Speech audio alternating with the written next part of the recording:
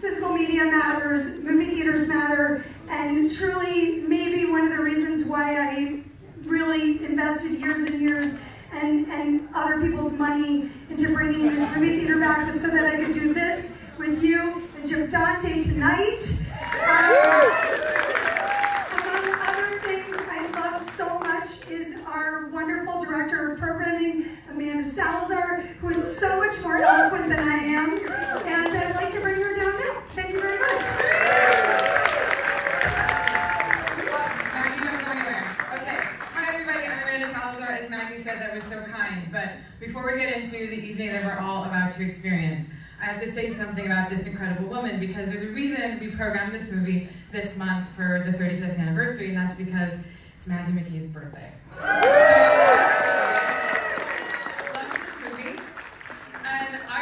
I'm usually not at a loss for words, but there is like no amount of words, no like adjectives that can completely like describe the powerhouse that is that woman and what she did to build this space that we're in today. Getting to work with her, getting to know her, getting to be her friend, be a part of the family. She is magnetic, energetic, she's got fucking grit, man. She built this place. And it's such a pleasure to be in a temple of cinema here in Eagle Rock with all of you in the community because I feel like we were all like, we have the voice to do it. We do not need to sing happy birthday. I'm not gonna ask you to do that. But I do feel like we get a real guttural, like hardcore emo scream out of us. Just scream happy birthday, Maggie. So will you do that with me today? All right, on the count of 3. 1, 2, 3. Happy birthday, Maggie!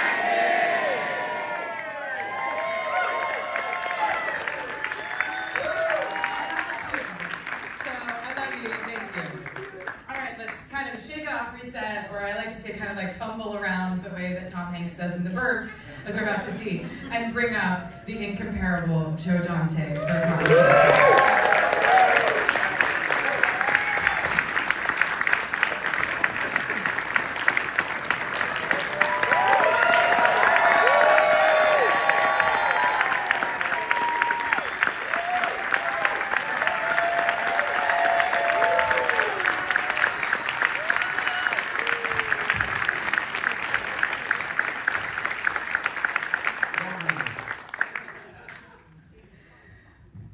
What do you think about that? I mean, clearly people are very excited. I think it's great that people turn out for these old movies. 35 years old. Ouch. I mean, but not just any old movie, let's be clear. And I maybe that's how I want to start this conversation. Why to you do you feel like this film is so timeless? Why do you think it still resonates with audiences? Well, you know, when you're making these things, you don't necessarily know that they're going to have a life past the first time they hit a theater screen. And I've been lucky because a number of movies that I made have seemed to still be popular. And like this one, most of them became popular, not on theater screens, but on video. And the video revolution is, a lot of people of my generation, the directors of my generation, are really lucky that their movies in the 80s, most of which didn't make any money, were discovered on video and are still popular and have been handed down. The great thing about video is that it enables you to hand it down from generation to generation, so people could say, well, you haven't seen this, you really like it. But as you said before, there's nothing like seeing a movie, particularly a movie like this, with an audience. It's a different movie.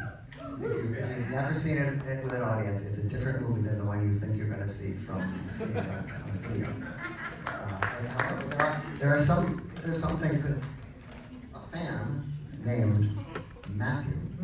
Who's here in the audience? Matthew, will you go ahead and raise your hand? Right there. There you go. Gave me this sculpture, which is, if you've seen the movie, it's sardines on a pretzel. Of course I wrote special.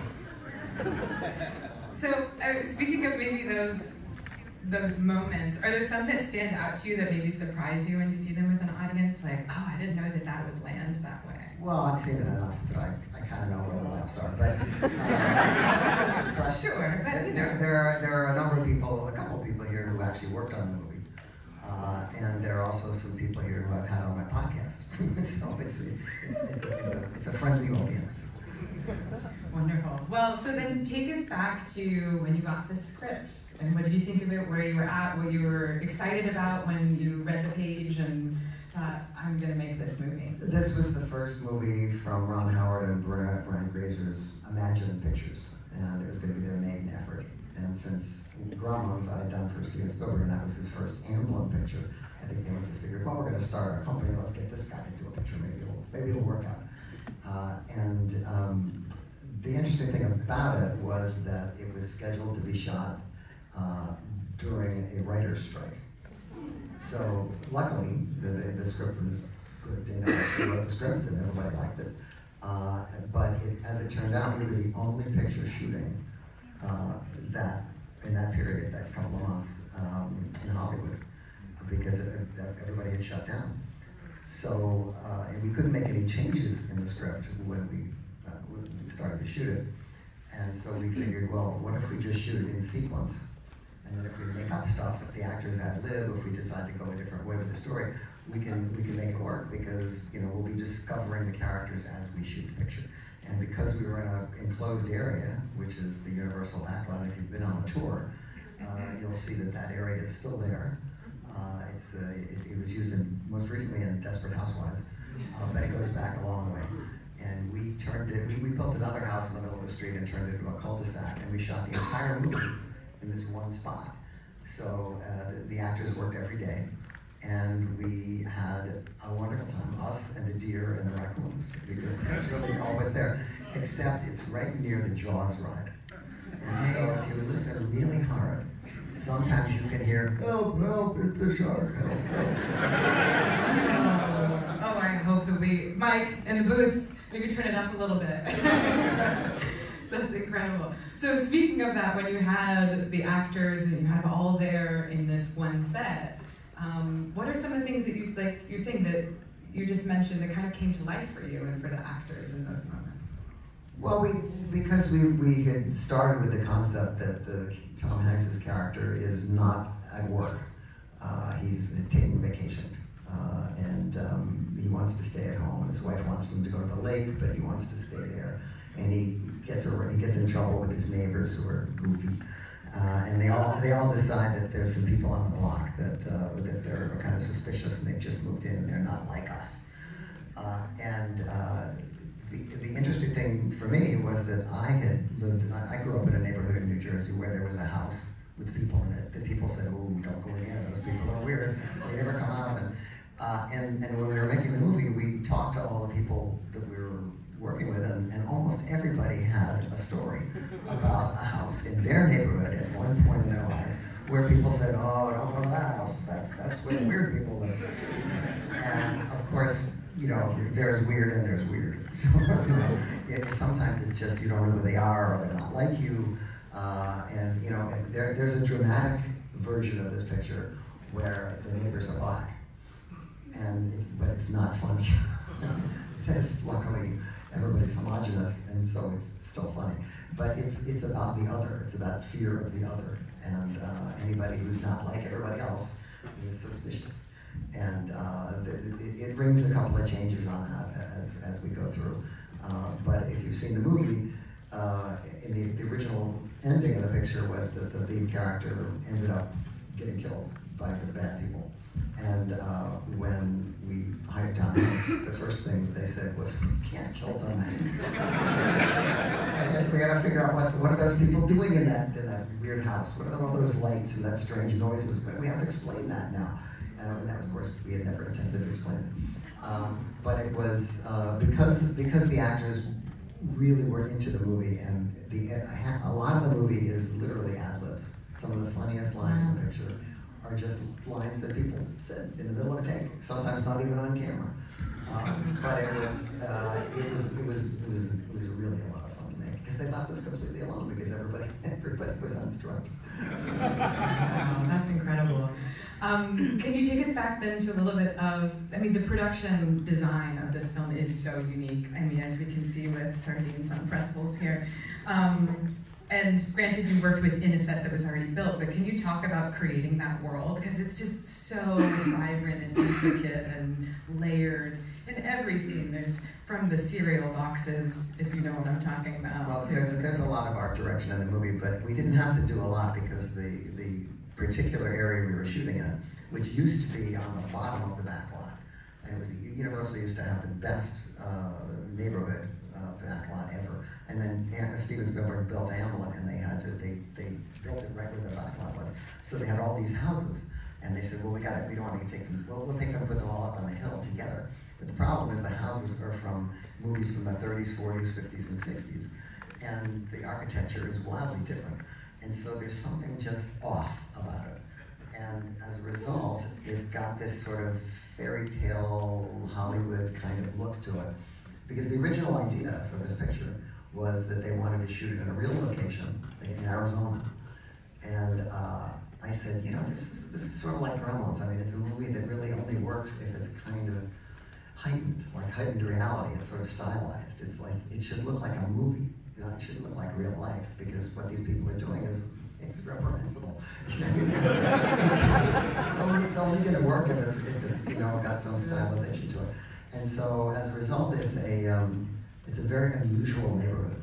I mean, Corey Feldman lives in the Munster House, for instance. We don't say that, but if you've ever seen the Munster House, that's it. But we couldn't change it. It's there where it was. So we just had to buy into it. Wow. And then going into the houses, can you talk a little bit about that as well? Because that's the external facing that you're right, the tone and what's set, but then inside it's so unique in many ways. Well, we had to build the inside of the house of the Klopeks, or the creepy neighbors. And interestingly, Brother Theodore, who plays one of the Klopeks, was he was a wonderful guy. He was a performance artist, really, and he had gone through very bad things during the war, and he had tattoos, and he was he had quite a history. But he was also deaf. He was so deaf. And so whenever we would have scenes, we would rehearse, and the actors would have to yell their lines out so that he would get his cue. And there was something about Brother Theodore that just made that whole family, which is wildly different people, Henry Gibson and Courtney Gaines, these people don't look like they came from the same mother at all. There was just something about them that was so cohesive, even though they were all weird. That it was fun to go to work every day. Like, and on some movies it's not fun to go to work, but in this one it was always fun to go to work. Well, speaking of like cohesive and weird at the same time, can we talk about the cast? Because I think that also defines the rest of the cast as well. It seems very cohesive, it seems very friendly, and I'm just so curious about kind of getting such an incredible cast for this film. So Carrie Fisher, wonderful in this, right? Very understandable, she's remarkable. We were talking about Bruce Dern, we have obviously Tom Hanks. Could you just talk about casting? Well, we have people that I've used before. I mean, Wendy Shaw plays Bruce's wife, and I've used her many times, and she's so very funny. And Dick Miller, of course, is in it, and Bob Picardo, and you know, my usual suspects.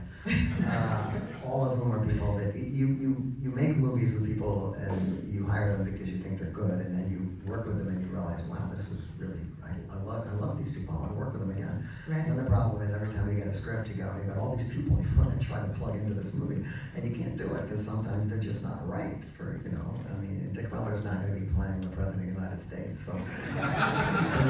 We love him though, he's so remarkable in all of your films. I mean, but if you can figure out a way to get these people in the movie and in the right roles, they just make it so much better, make my job so much easier. I mean, if you cast a movie correctly, you don't have to do a lot of directing.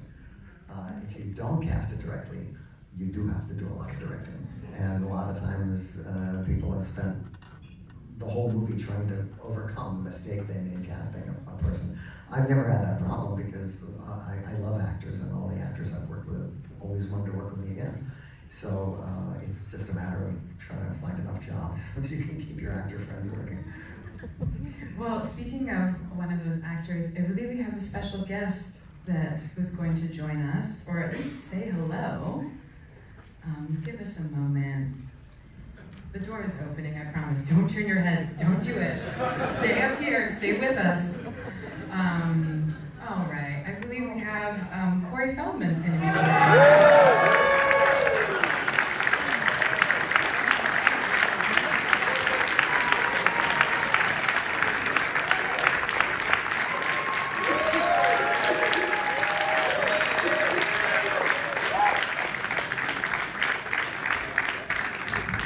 Something nice.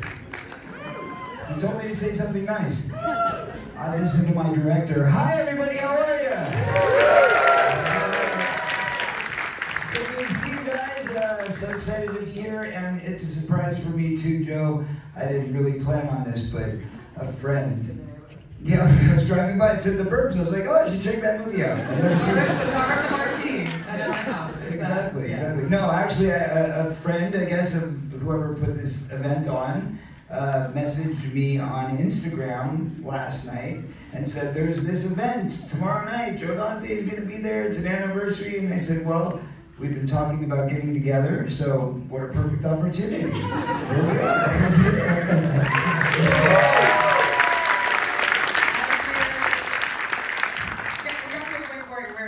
Joe was just mentioning working with actors and making his job very easy on set. Oh boy.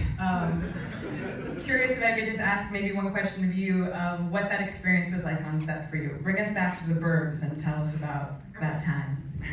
Well, you know, Burbs was actually at a crossroads in my life, so not the easiest period of time.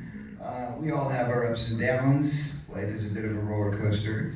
This year has been exceedingly difficult for me personally, but my career is doing great. So it's kind of, you know, you never get it all. Don't ever think that you're gonna ever have, you know, a life of rose petals all the way to the door, because it just doesn't work that way. But that said, during the period of the Burbs, I was kind of going through a transition and about to fall off a very deep, dark edge and kind of teetering on that edge. And, you know, thanks to Joe and Carrie Fisher, who pulled me aside one day and said, you're about to go over that edge. You know? And, you know, I was a rebellious kid. I was a lot like the character in the movie at that point.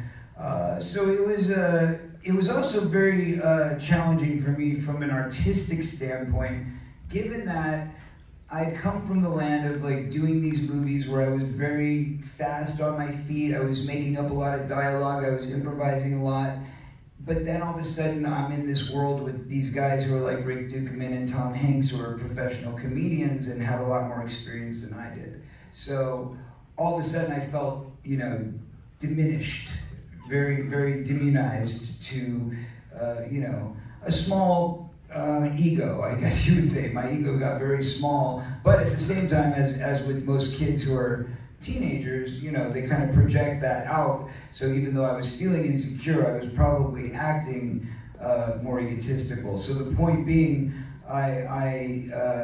you know, I had a lot of trouble accepting my worth on that set. I guess you probably would have noticed that, but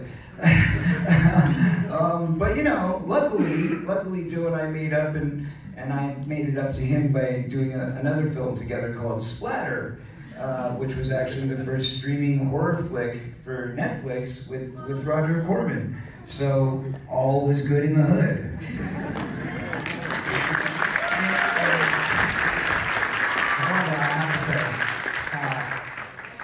Corey was the first person that I cast in the movie because I thought, I read the script and I said, Corey had worked with me before on Gremlins. He was much younger then. And his scene with Gizmo in Gremlins, where he talks to him on the bed, is one of the best scenes in the movie, because these puppets only come to life when the actors make you think that they're real. And he talked to this puppet like it was a puppy. And I just remember thinking, boy, he's really such a good actor, you know? And so when it came time to read this script, I went, this kid, this stoner kid this is Corey. And a couple of people said, well, you know, Corey Feldman, I mean, you know, he's kind of a lot of trouble. And I said, well, I work for him. I think he's, in the end, it was a perfect choice. Nobody could have played this part as well as he did.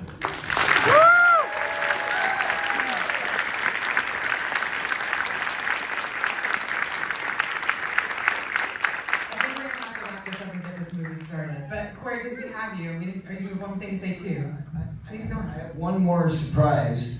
I brought with another member of the cast. Unfortunately, they're in the bag. Come here. Thanks, Chris. Joe, see, oh, actually, two more surprises. I brought you a gift. Corey Feldman. Funko Corey Feldman. Yes. And remember this guy? This is the actual jacket. You'll see it in the film 35 years later. Is that it? 35 years? You see what I get? You see what I get? No, Joe, I didn't steal it. I brought it to wardrobe. I actually wore it in Dream a Little Dream first. And Married with Children after. So the jacket is a little star than either of us, but that's all right.